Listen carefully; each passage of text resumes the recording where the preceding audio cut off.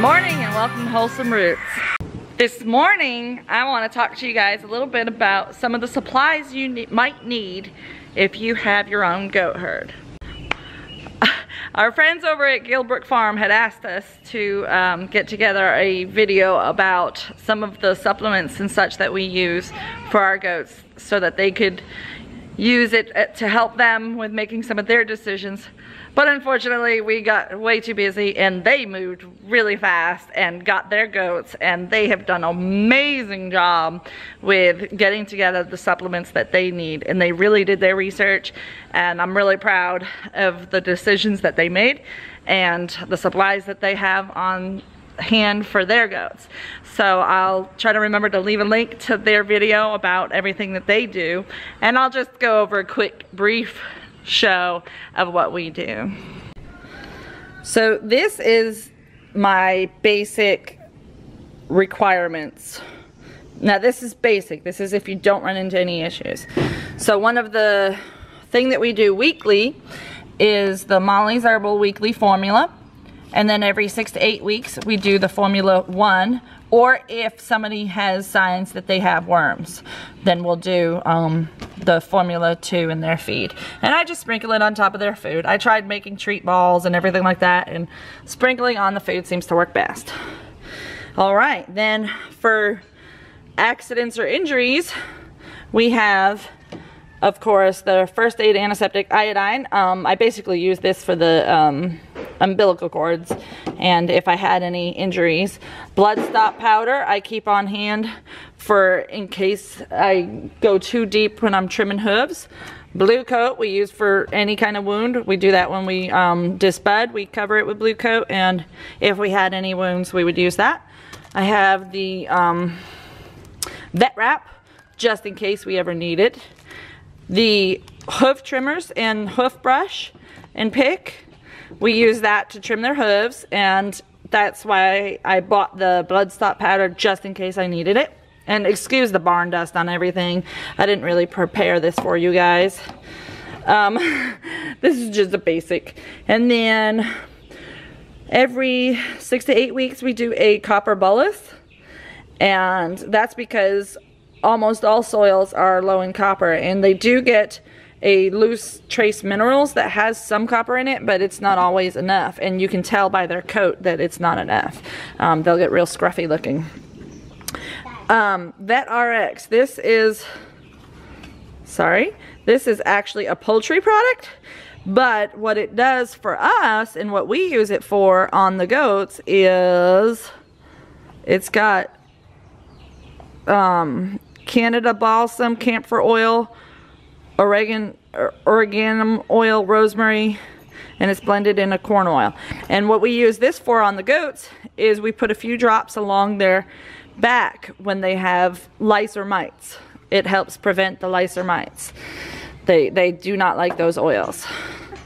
Nutri-Drench we give to our goats after they have given birth, or any other stress factors. It's just a good combination of ingredients like calcium and selenium and vitamin A, D, and E, along with some molasses. Molasses is another thing I should have here, but it's in the house. Calcium Drench, we use this for the goats that have given birth or are about to give birth. Calcium is very important for strong muscles and healing. Now, if I didn't use my fresh fruit and vegetable pulp, I would have vitamin C as an option too, but they get a ton of lemon halves in their fresh vegetables every day, so they don't need that. Probiotic Plus paste, I give that dose of that to any animal that is sick or has been sick or has given birth. Selenium and vitamin E, I give to all of my pregnant does and just after they've given birth, because we are deficient in selenium in our area, and the vitamin E helps them absorb that.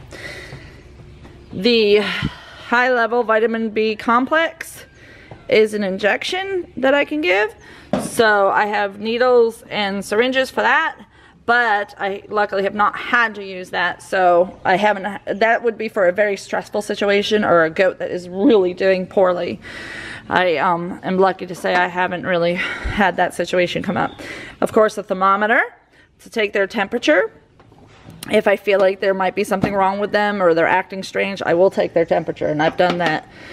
And then for milking, I have my teat and udder wash, which I have a video on that, paper towels, and coconut oil. That's all I use. That's it. That's all you need. And then if you are going to be breeding and you're going to have bucklings born, you're going to need banders. These are rubber bands with the banding tool to band their testicles, and the electric dehorner for disc budding. And that's about it, other than the food, which I do like my food scoop. That's one of my favorite food scoops right there. So that's about all of the basic essentials that you need. I'm probably missing something. There's probably stuff up at the house that isn't supposed to stay in the barn that I have. But that is the basic everyday things that I'm going to use on a monthly basis or a weekly basis. But then there's things that you like to keep on hand for emergencies as well. As I was putting those things away, I noticed that I didn't mention the activated charcoal, and that is used if anybody has diarrhea or has eaten a plant that they shouldn't. That can be used to help with that. And the fact that I put apple cider vinegar in their water and kombucha sometimes too, and I let them drink kombucha from my cup because they love it and it's good for them. So that's a natural probiotic source that's really good for them, is the apple cider vinegar and the kombucha are both live active cultures, so they're really good for them as well. And I think that's about it. I know I'm missing something important, but you guys will probably be able to tell me what I forgot to mention down in the comments. This was just a couple more things that I had up at the house that I didn't show you when I was down at the barn. I use ammonium chloride, a pinch of that in the boys' food to prevent urinary calci. The apple cider vinegar I add to their water, and the California mastitis test. This is used in this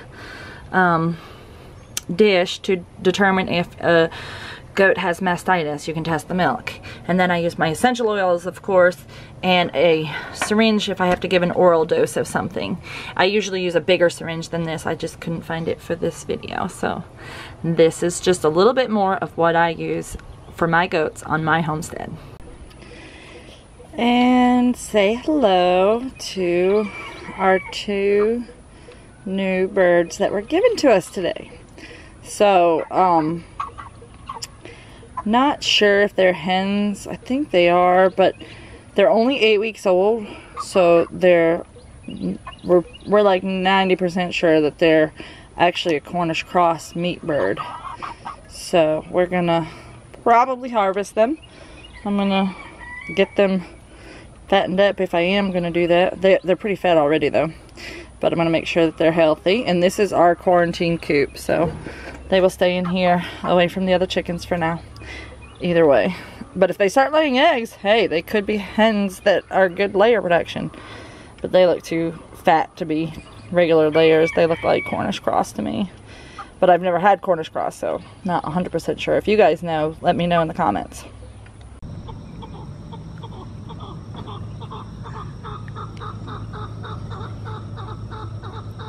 Y'all see what that is? Look at that. Y'all see what I see? That's right. We have asparagus coming up all over the place. I am so happy about this, y'all. You don't even know. This is so cool.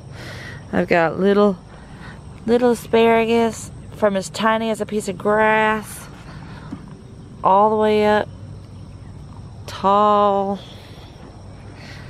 sweet little babies here and there and everywhere. I am so excited. Look, all the way down. That is awesome, y'all. And we are expecting rain, so it's just gonna help them even more. Look at this one. This one's big. All the way up to here. So cool. Look at this big guy. Booyah. How did I not notice that this morning? They're everywhere. They're popping up. They're doing well. And funny thing is I wouldn't have noticed this if I hadn't come down here. How many of y'all know what this is? I know what it is. I'm curious to see if you guys know what it is. And I'll give you one hint.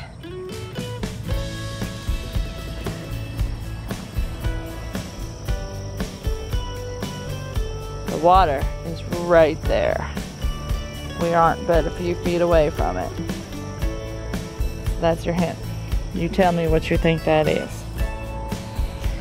Give you size reference. Pretty big. So if you haven't already, please subscribe to our channel, like and share, and we'll see you next time on Wholesome Roots.